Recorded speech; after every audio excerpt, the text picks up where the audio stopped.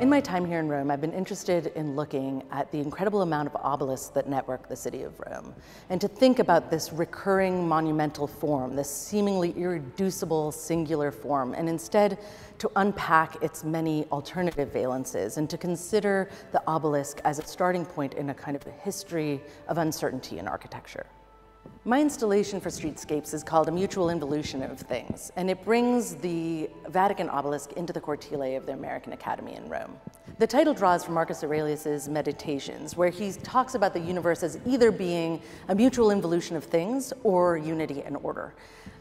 What I'm interested in is this idea of involution and the possibility of cacophony and multiplicity producing a different kind of monumentality, one that moves against the kind of authority of form or the hegemony of form. The installation is a one-to-one replica of the Vatican obelisk that stretches from one end of the cortile to the other. Upon entering the courtyard, a white, light, hollow, levitating form stretches taut from end to end, and below it and dislodged from it is a magenta shadow projected from its former standing position. What these two elements do to one another is to set into tension, into motion, the kind of fixity or the singularity of a single reading in the space. Of course, the sun changes throughout the day and many more shadows come into play in engagement with the installation.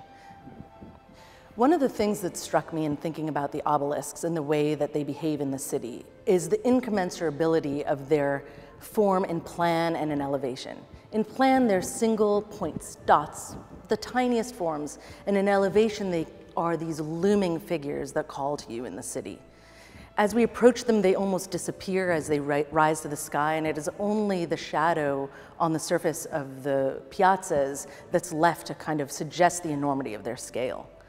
This is a very curious thing to me, the idea of an object that is so strange, that is, in a way, the biggest small thing and the smallest big thing.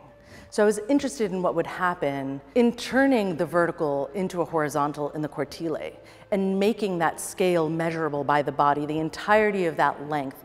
I was interested in seeing what happens in bringing the monument in and bringing the body into proximity with this monumentality. The project inverts our typical relationship to the object in the city. Essentially, it's turning the city in on itself.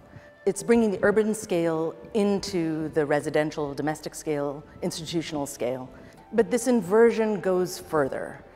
When we come upon an obelisk, we are interested not only in the thing itself, but in all of those invisible things that made it possible for this thing to be here.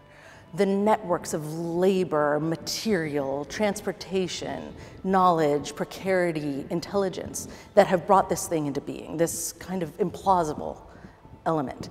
And I was interested as much in these invisible structures as I am in the thing itself.